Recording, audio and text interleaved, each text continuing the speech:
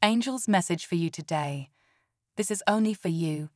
Devote time and effort towards your true desires and priorities and spend time doing things that bring you joy.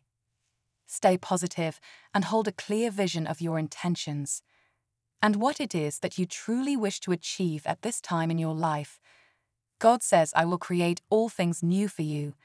Let the eyes of faith that have been sharpened and reinforced by adversity see and witness the manifestation of the plans I have had for youth since the beginning.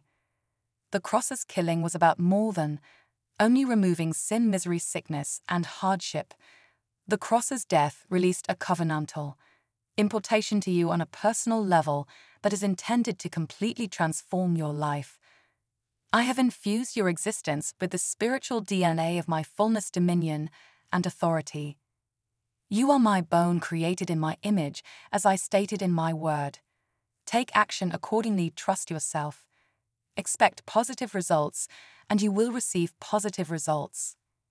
This is a time for slow down, that it is time for self-care. Things are happening for a reason, and it is only to get you stronger. But you can only get stronger if you take a step back and allow yourself down time to heal by letting go of stress and worrying, putting yourself first. This go for the mind, body, and spirit. Tune into your higher self and listen to the messages that have been given to you. You will hear the inner voice.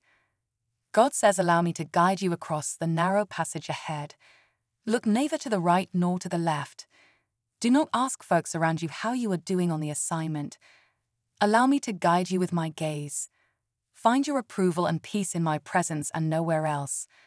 Where others perceive a wall, I see an opportunity, and you will be ushered into a position of provision and accomplishment that others only dream about and would never envision you experiencing.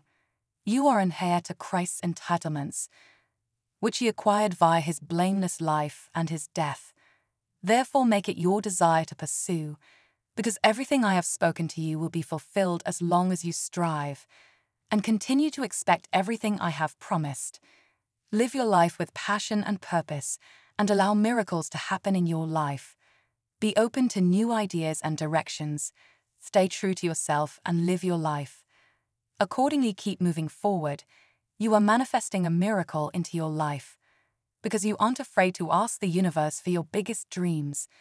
The universe is asking you to stand back from any drama going on around you, as that will just drag you back down. Instead, let the universe take you to these higher vibrations, where you will not only get a new perspective or things, but a new lease of life will enter your being. Type amen if you believe. God bless you.